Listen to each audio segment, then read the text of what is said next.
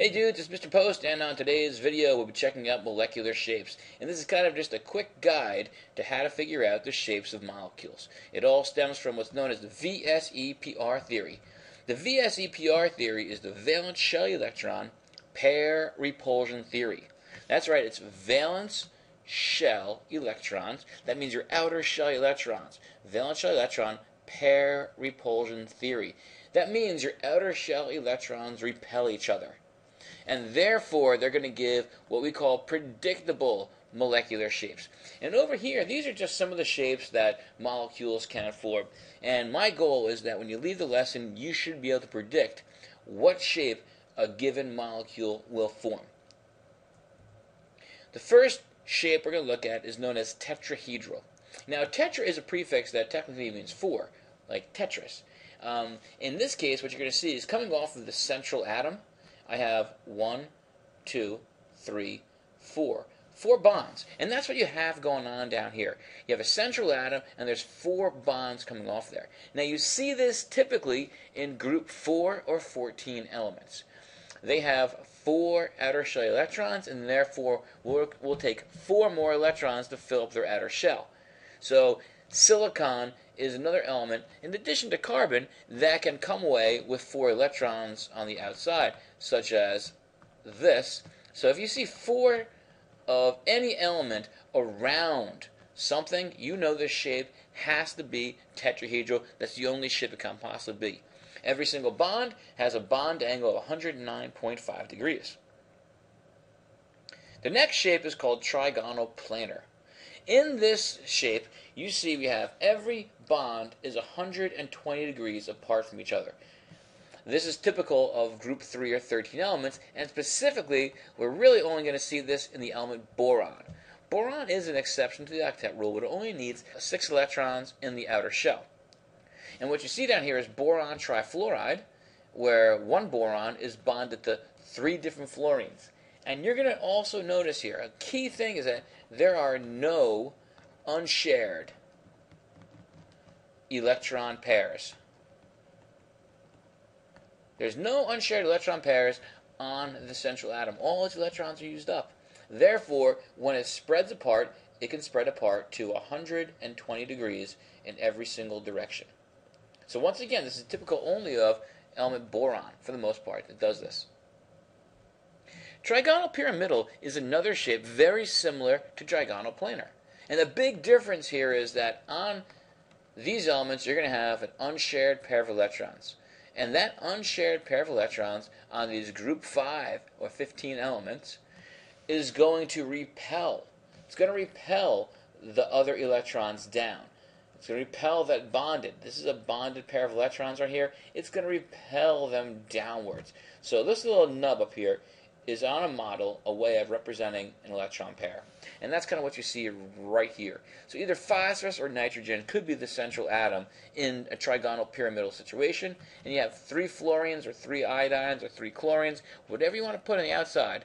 If you have 3 of it coming around it, you're going to end up with a trigonal pyramidal if you have this unshared pair of electrons. Now, so what's the difference between these two we just saw? We saw trigonal planar and trigonal pyramidal. They both have something in common. They both have 3 things, 3 elements coming off of this. So we saw like boron trifluoride, and then we also saw nitrogen trifluoride. And there's a difference in the shapes. Nitrogen shape was the pyramidal, boron was trigonal planar. The big difference is that nitrogen on the central atom had that extra unshared pair of electrons, and that caused the repulsion of the other electron pairs going downward in a pyramidal shape. And we don't have that in boron. In the absence of this, these guys down here would spring upwards and form 120 degree bond angles.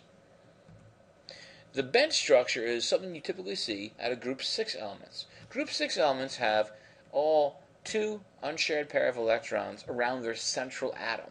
Check out water down here. Okay, H2O, dihydrogen monoxide. I have 2 unshared pairs of electrons, and what those unshared pair of electrons do, they kind of sit around here somewhere, but they also repel. They're going to repel the bonded electrons downward. Bear in mind that these electrons have a negative charge. and they're going to repel these negatively charged electrons downward too. And what we ended up with in water is 104.5 degrees, but otherwise you would see 109.5 degrees if it wasn't H2O. And so this is a bent structure, not a linear. A lot of times people throw linear out here, but this is not a linear structure. It's bent due to the presence of unshared pairs of electrons around your central atom. Linear, in this case, is CO2. So anytime you have three elements, you have two choices. It's going to be bent or linear. The reason why this is going to be linear and spread out to 180 degrees, which is a straight line, is because there is an absence. There's no unshared pair of electrons on the central atom. All the electrons have gone into the bonds, right here and right here. Similar, silicon forms this bond with oxygen. Silicon dioxide will form this where there's two double bonds as well, and there's no unshared pairs of electrons around the central atom. Therefore, they can spread out to 180 degrees to maximum distance. So what was the difference between having three elements in a row? Well, when I have three elements in a row, as both of these do, I have two options. That was either bent or linear. And the reason why carbon dioxide went to linear was because there was a missing. There's no extra pairs of electrons. Therefore, they can spread out to 180 degrees. Bent, you have to recall, has extra electrons that are not being used. And so these electrons down here cannot spread apart and go upwards, because if you do, you get repelled by this pair of negative electrons, which is pushing you downward into a bent structure. So that's one of the key things here. And a lot of students get confused on, is CO2 bent or is it linear? And the same way with H2O. You know, one of the very common things with H2O is to draw the Lewis dot structure in a straight line. And honestly, I don't have a problem with that, because the Lewis dot structure is just trying to express what's in the molecule, where the electrons are, but it can be misleading. It almost makes it look like it is linear. But just recall, anytime you have an unshared pair of electrons, you're going to have a bending in your structure. Either a pyramidal, but in this case, a bent. The last molecules we'll look at today involve linear. Anytime you have two elements, just like O2, N2, F2, etc., the only possible shape it can be is going to be a straight line, which is linear. And they're 180 degrees apart from each other. There is no way you can escape this. There's only one possible shape. So anyway, guys, this is just simply a quick guide to molecular shapes based upon the fact that electrons repel each other and give predictable molecular shapes according to the Vsepr theory. All right, dudes, hope it was helpful. Have a great day.